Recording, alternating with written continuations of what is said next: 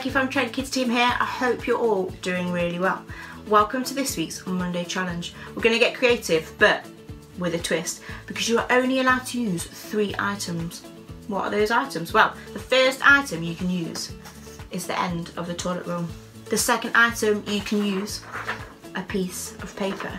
And the final item you're allowed to use some felt tip pens.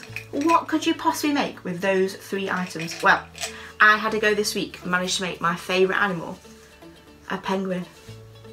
You can also use some scissors and glue to help with your creations. Don't forget, once you've done, to take a picture and send it in to us, and hopefully your creation will make this Friday's catch up. I'm really excited to see what you guys can come up with. Have lots of fun making them. Bye!